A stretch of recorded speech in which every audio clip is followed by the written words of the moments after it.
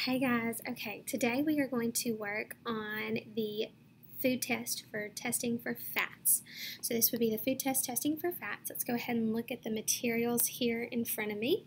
I've got my test tube stand with test tubes A and B labeled, as well as stoppers in each of those test tubes. I have solution A, solution B, and then I have two syringes, both filled with ethanol that will come in handy here in just a few minutes. So I'm going to go ahead and add my solutions to test tubes A and B. So I'll take test tube A, pour in my solution A. Okay, so we will be testing these solutions to determine which one contains fat.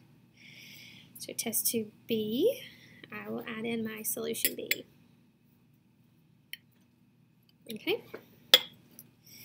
All right, now to both of these test tubes, I will add in the 3 milliliter syringe of ethanol. So each of these syringes contains 3 milliliters of ethanol. So I'll add one to each. I will place the stoppers back in, and then I will shake lightly.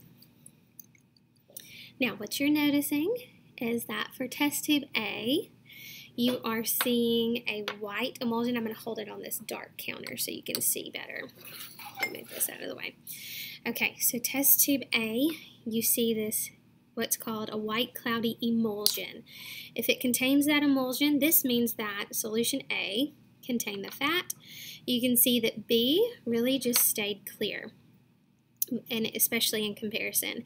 So this white cloudy emulsion means that solution A, test tube A, is the one that contained the fat. All right, that's the test for fats, guys.